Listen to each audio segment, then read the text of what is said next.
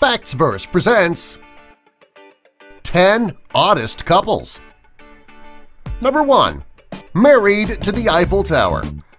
Paris is known as the City of Love. Many people go to Paris to fall in love, and some actually do. Some people fall in love with objects rather than humans, like this female soldier did. She loved the Eiffel Tower so much that she went as far as marrying it.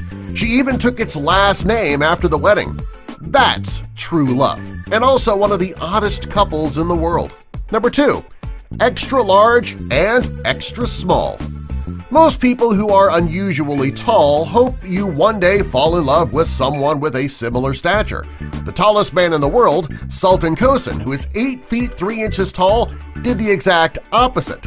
On October 28, 2013, he married Merv Debo, who was only 5 feet 9 inches tall, which is much shorter than the average-size woman. Clearly, love knows no heights. Regardless of their height difference, they make a cute couple.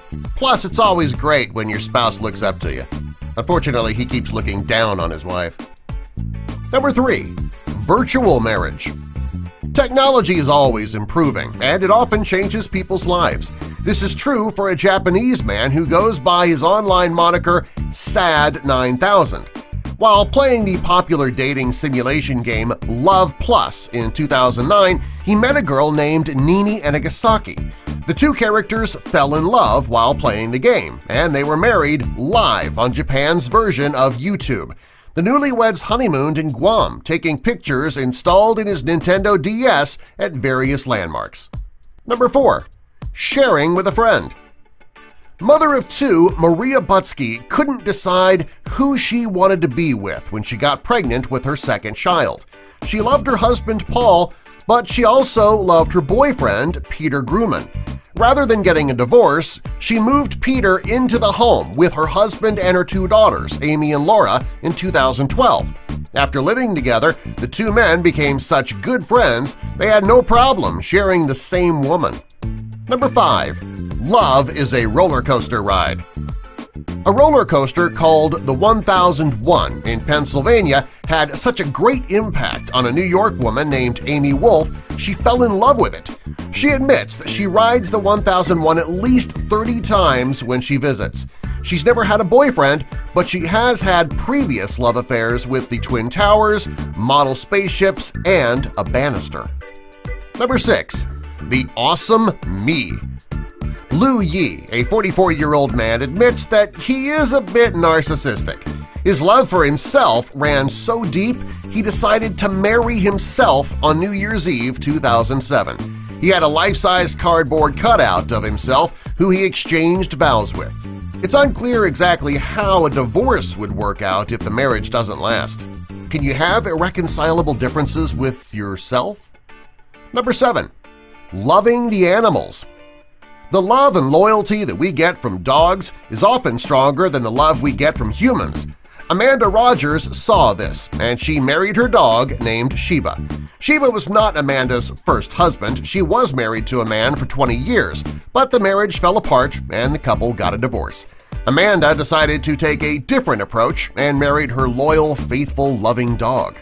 So let me see if I understand this. She got rid of her first husband because he was a dog, and now she's married to a dog? Number 8. Love your animals.